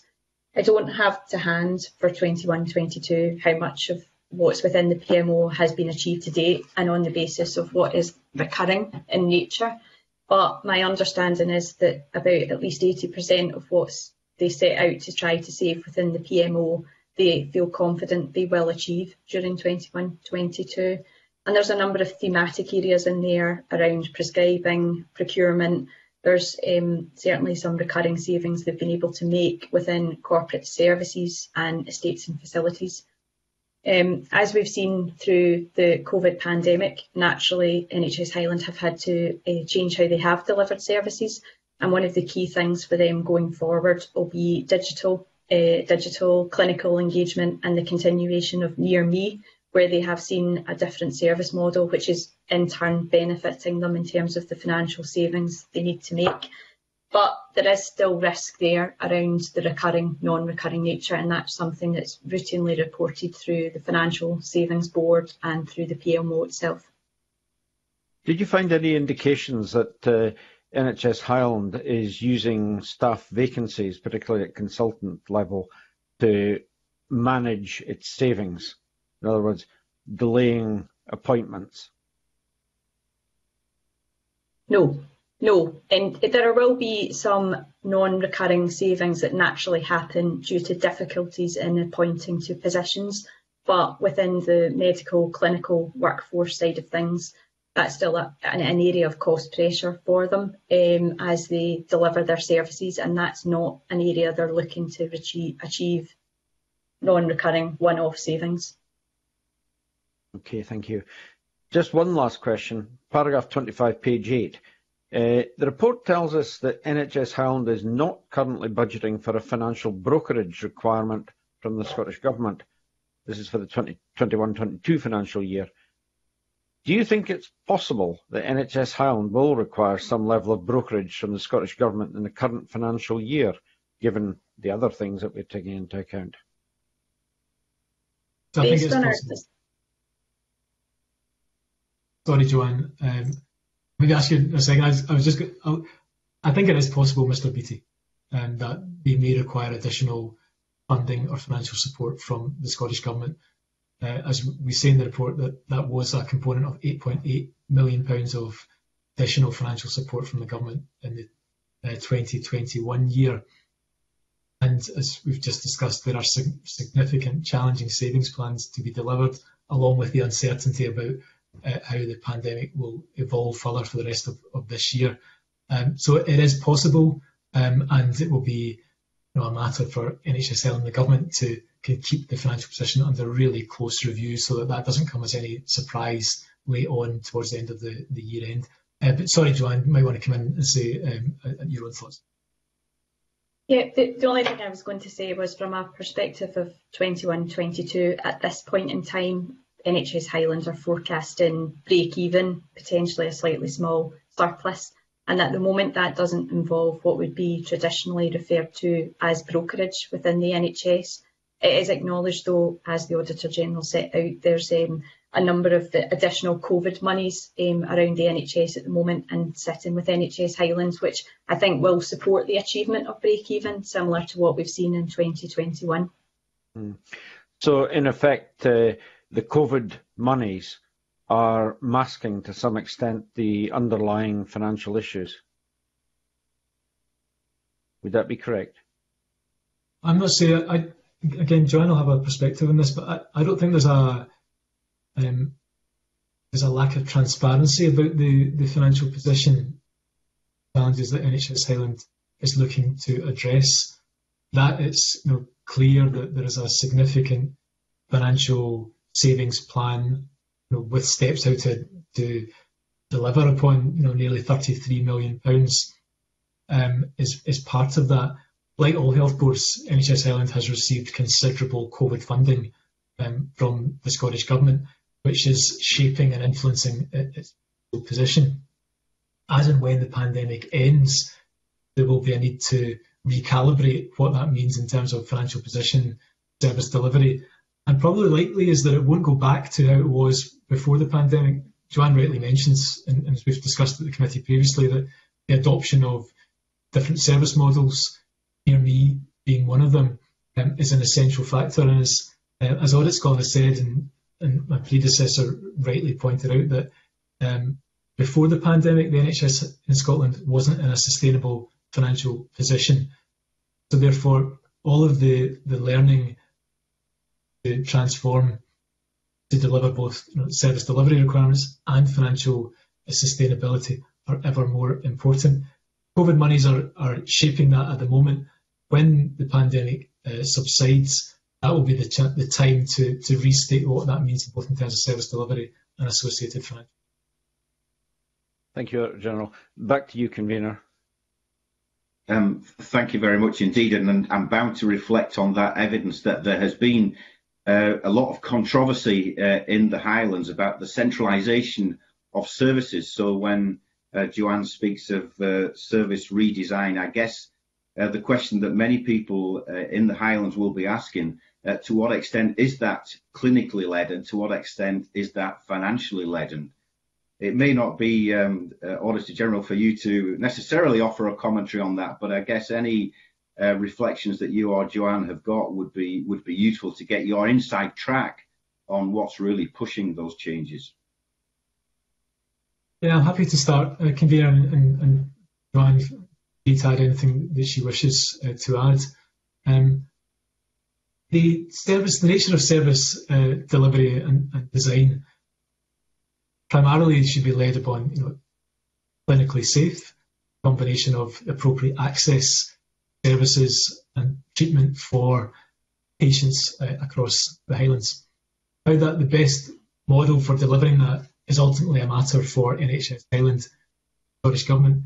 But important that that's part of proper engagement, consultation, effectively done with the community's services. What we're doing as auditors is looking to express a view on how well public money is being spent, what's been spent, impact that's being achieved from that. And as we look to do in today's report is to set out that there are still some significant financial challenges within NHS Highland, that it's making progress, but in doing so, that it's able to deliver a financial position and deliver appropriate, safe healthcare for the people of the Highlands. And that's always a balance, and ultimately it will be for clinicians to determine the model of healthcare that best exists within the Highlands. Probably all I would say in that, Convener, again, but I'm happy to invite Joanne if she wishes to. The only thing I would add is actually, I touched on it earlier around the impact digital services is having on NHS Highland, and in particular things like Near Me. NHS Highland would say before the pandemic there was roughly 88 Near Me consultations a week. At the moment that's now averaging out at 1,000 Near Me consultations over the week. And I think from their perspective that's opened up a different clinical way of working and reaching patients, particularly in the remote rural locations that NHS Highland have. And what they want to do in their strategy going forward is really take that platform and link that to their planned service redesign. And they are already re-looking again at their strategy and service redesign beyond COVID, taking all the positives that have happened and how they can continue to embrace this way of working compared to how they've worked in the past. Great, thank you. That's very useful. I want to now turn to Sharon Dowie, who's got a series of questions, again returning to this theme of the cost pressures, which are demonstrated in the audit report into NHS Highland. So Sharon. Good morning again. So, Auditor General, your report provides welcome information on the progress that NHS Highland has made in respect of tackling its reliance on locum and agency staff, which has been raised in previous Section 22 reports. So we've said that we've filled 21 hard-to-fill consultant positions, and the board has also took the management of locums back in-house in October 2020 to control spending and rates. Is this sufficient, or do you believe that there's still more work to be done in this area? I would share your assessment. I think it is welcome progress, and that they have managed to fill challenging posts, some of its consultant positions within some of its rural general hospitals. And this was a really consistent theme of, of our reporting on NHS Highland. In living with hard to fill vacancies, the health board had to incur really huge costs to sustain services. very significant locum and agency. That it's done so on a permanent basis is really welcome. The insourcing of the locum arrangements to the board is also another sign of progress.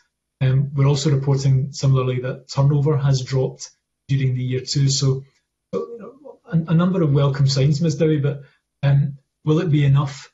I suspect it's one of these things that NHS Highland really, in particular the Highlands, but true of all boards, keep under constant review as to the working patterns, preferences of clinicians. And we've seen, and we'll continue to report in our overview report, is that there is enormous strain and pressure upon our working in the NHS, that the well-being of people who work in the sector needs to be carefully managed, that in delivering an essential service, they are also looked after, they're given the right working conditions, and it remains an attractive place to work. These are key long-term challenges built into the workforce plans that NHS Highland and really all health boards will have to keep under close review. So do you think it's actually the processes that have been put in place that have encouraged people to take up these positions, or is there maybe a bit of the pandemic in there where people maybe haven't been able to move about because of lockdowns or restrictions, and that's what's kept them in position? I think it's a bit of both, actually. So, the pandemic, as we've seen, has changed some of people's preferences that they may have made before COVID. So whether people want to live in remote and rural areas and benefit from a different lifestyle, I would speculate that will have influenced the decisions of some of the people who have moved into some of these posts that were long-term, hard to fill posts. That they will stay in the post is the more important thing, and again that links back into, I think as we touched in the report about Highlands have made progress with an attraction, recruitment and retention strategies. That's really key for the board, that it can build on the benefits of filling these posts and have a model that makes NHS Highland an attractive place for people to work. And I think it perhaps speaks back to the convener's point about how they can deliver services in the Highlands, that if they can attract highly skilled people who could really work anywhere in the world, for some of these posts, that it allows them to have a model of delivering services that doesn't rely upon centralisation and can access services really in all parts of the Highland. So the attraction retention strategy is a key component of really the long-term sustainability of health service delivery in the Highlands. So is it maybe a bit too early to work out if there's a best practice in there to see whether that could be passed on to other health boards that have got the same issues? I think that's a fair conclusion, Ms Dowie. Yeah, I think some of the benefits that we're seeing in Highlands in filling these posts in recent years is great. It's great for NHS Highland, and no doubt there'll be other examples, other parts of the country, the south of Scotland, borders, as well as other parts of islands in Scotland. Whether that means this is a new model that you want to roll out across the country, I think, albeit 2 years into the pandemic, it's something that perhaps too soon to draw any real conclusions. Nonetheless, I'm quite sure NHS Highland will be sharing its learning with other health boards. Thank you. And then moving on, your report sets out the progress that's been made in relation to recruitment and staffing of the Programme Management Office. Are you content with this progress? And I did note earlier that Joanne had mentioned the success of it in delivering the number of savings, so it does seem to be a success. Yeah, I think it is good news. Sorry. Apologies, I missed the end of your question. I cut across you. So, no, it was me. It was just repeating again. Are you content with the progress? Thank you. So we think it's an important contributor to NHS Highland service delivery and financial position. We set out in the report that they now have permanent staff in place, benefiting from mentoring and knowledge transfer arrangements from consultants who had set up the office. And so absolutely signs of progress, but they've got a big important job to do to deliver the financial savings and transformation that NHS Highland requires. If I may, I maybe ask Joanne just to offer a perspective as well. She'll have interacted with the Programme Management Office in a word or two? I think what we've seen is over the journey of the establishment of the PMO to how it's not operating now, it's now become much more embedded in NHS Highlands' wider arrangements and across the organisation. And what we've seen is a move away from temporary consultant short-term support to those posts in the PMO being filled on a permanent basis with suitable skills and experience within that PMO. And what they have now got in place is a really reasonable reporting structure where they regularly report and track those savings using dashboards, etc. So they have really embraced the setup of that PMO, and it's now fully operational with permanent staff, all NHS Highland employees. And that, I think, is a good place to continue to take the PMO forward into the future years. Thank you. It certainly seems to have been a success. I'm just reading the paper. So it says that a substantive PMO director is now in place with short-term mentoring support being provided by the previous appointee. So do you have any concerns about the previous appointee leaving, and will we continue to monitor progress once they've left? Again, I maybe ask, Joanne might be better placed to answer that. Thanks. The short-term mentoring arrangement NHS Highland put in place was just to support the incoming permanent director. That support's now no longer required, and the permanent director is now in charge of that PMO and operating that PMO. It's something we'll continue to look at. Obviously, the PMO plays a key role in the financial sustainability of NHS Highlands going forward, and that, I think, will continue to feature within our external audit. But I've not got any concerns with that previous experience leaving and the change in the now permanent setup. Thank you. Back to you, Convener. Thank you very much indeed, Sharon. And without further ado, I'm going to ask Willie Coffey to come in at this point. Willie, over to you.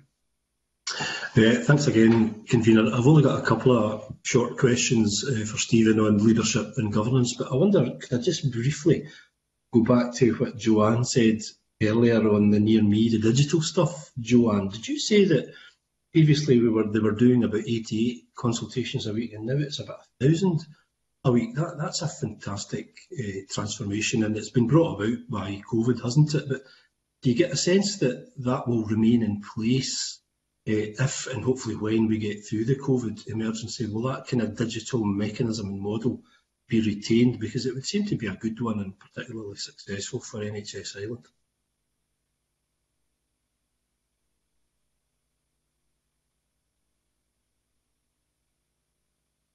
Coffey, were you asking Joanne directly on that?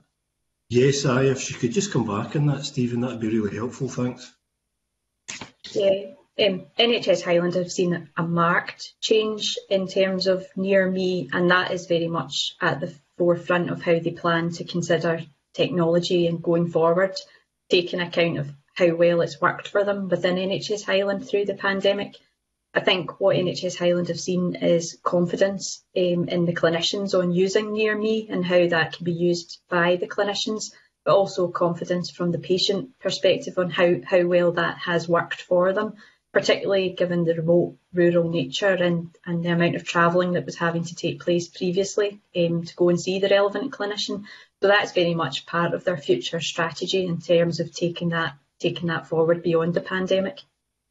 Good, really good to hear that. Thanks for that. Just a couple of questions, Stephen, on kind of broader leadership and governance. Your report's really positive about the improvements in the stability of NHS Highlands leadership, and that's really welcome, as is the comments that you made on succession planning. I think there was a comment in your report that the first round of that was due to be done or completed in December. Has that been done, do you know, or is it still in progress? So Joanne might know, or Lee might know, whether NHS Highland was able to deliver on the first round of succession planning by the end of last month. It happened after our report. If we have that detail, we'll share it, Mr. Coffey. If not, we're happy to come back to the committee on writing. Before they say a word or two, I think I just wanted to emphasise that the stability of leadership in NHS Highland, I think, is one of the key catalysts for the progress that it's made as in terms of service delivery, governance, and aspects of its financial position feeding into the work of the Programme Management Office. That's all really welcome. The workforce planning succession arrangements are really key for all the things we've spoken about already this morning, that given the workforce challenges that it's had in terms of some of the hard-to-fill posts, the nature of diverse service delivery across a wide geography is such an important component of how NHS Highland will deliver its services in the future. If we know more about this, I'll just turn to the team to see whether that deadline was achieved.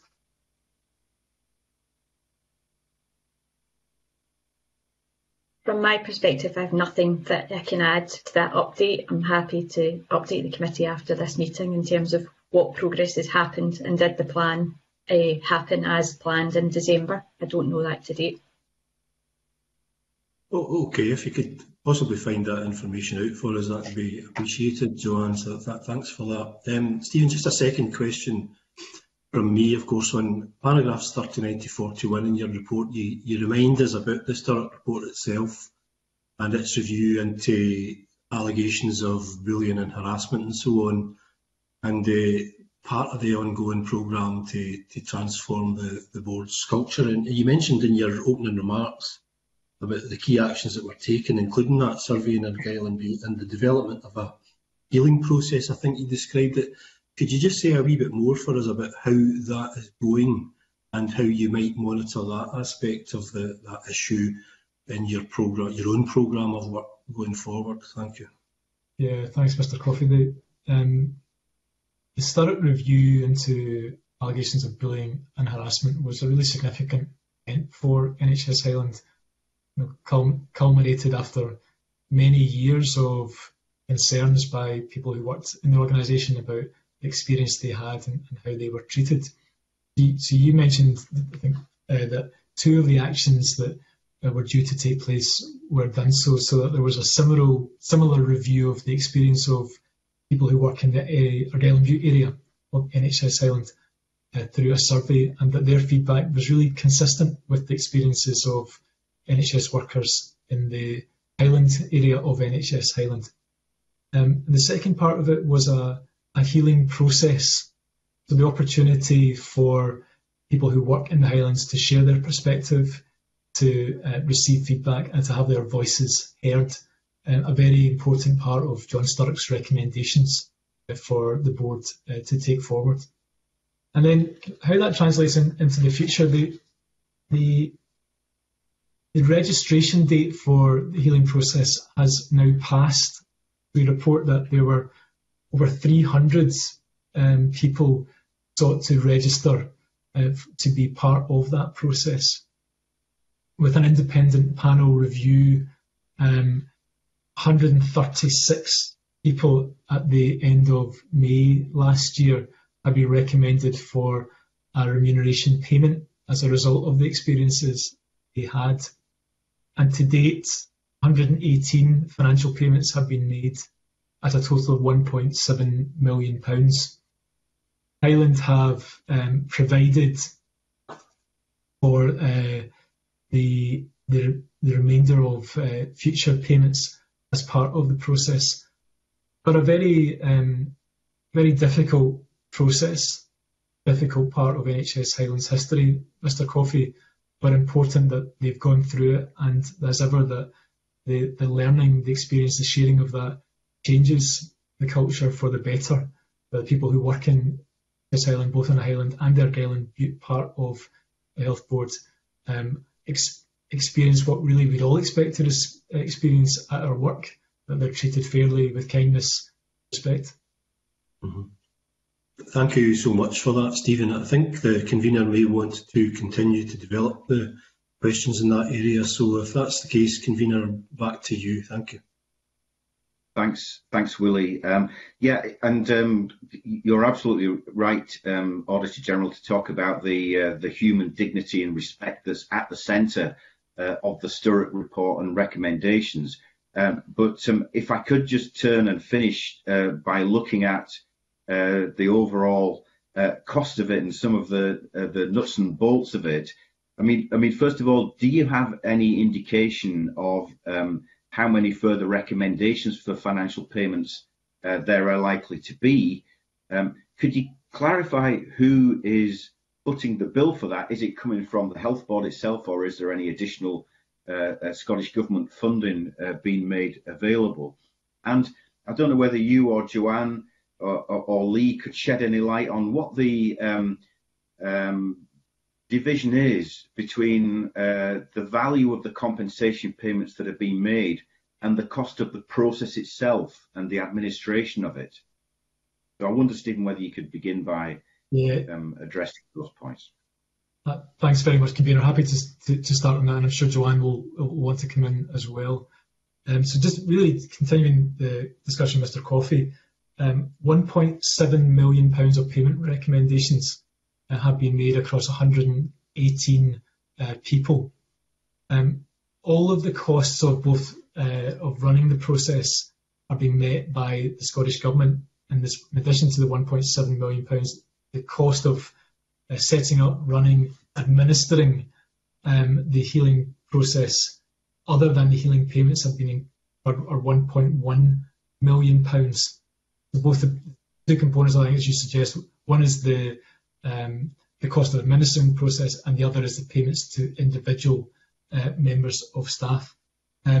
So not an insignificant amount of public spending, I'm sure you'd agree, Convener, but one that I think is necessary for NHS Highland to have gone through, and that people's experiences, particularly where those were negative and detrimental, is reflected in compensation, and that they are able to move on both as individuals and as an organisation with the right learning and changes to the culture that they'll want to make on the back of John Sturrock's report. If I've missed anything, I'll just maybe turn to Joanne if there's anything that she wishes to add to your question. The only thing I would add is NHS Highland are expecting those final cases to be heard by the end of March this financial year, and therefore any remaining financial cost will be shown in the 21-22 accounts. They are tracking, as Stephen said, around the set-up costs and the costs of running the healing process alongside the actual financial payments made. There is a commitment and a plan in place for NHS Highland to take a board paper in July this year, wrapping up effectively the healing process. And as part of that paper, I expect them to obviously consider how well that process has been applied. Has it achieved the aims and objectives it was intending to? But also as part of that, considering the value for money aspect around the setup and the payments. So that's something that will be very visible through the board in July, is the timetable that NHS Highland are working to for that. Thank you very much indeed. That's very useful, because I think there is public interest, continuing public interest in the costs of the operation and administration of the healing process, and the balance between that and the payouts themselves. The one final, very quick point I wanted to ask about was the report states that further work is required to review and redefine some of the risks and the escalation process within the board risk assurance framework. I wonder whether you could just tell us a little bit more about what further work is required on that. I don't know whether that's for Joanne or for Stephen. I maybe say a word of introduction, Convener, and Joanne can say anything additional that she wishes. We report signs of progress on NHS Highland's governance arrangements, both in terms of how it's running, its risk management arrangements, the effectiveness of its audit committee, which are all, a key part of the driver for internal control environment. So really important that has happened, and especially given some of the judgments that were made previously by Joanne and Audit Scotland about how effective governance and risk management was in the board. How that translates into the board risk assurance framework and the ownership of risks, as we're reporting by executive team, is really important. It matters that there's visibility and ownership of particular risks, and that risk management developed, given the very significant responsibility and challenges that all health boards have in Scotland. Joanne might want to say a bit more about kind of the the components and the workings of the risk assurance framework in the board. Joanne.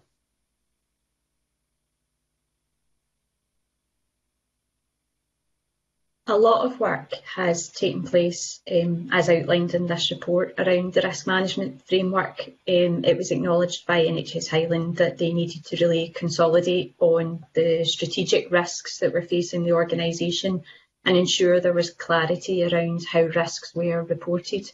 We've certainly seen a big impact through the Risk Management Steering Group, which reviewed its membership and reviewed its role within the governance structure, and the link in terms of risk to the various subcommittees and then the board. What they still need to do in terms of that is how that's then embedded. So we're comfortable we can see that they've put the right design of the controls and governance in place, but as part of our 21-22 audit, we'll be looking at how that's now been really embedded within the governance structure.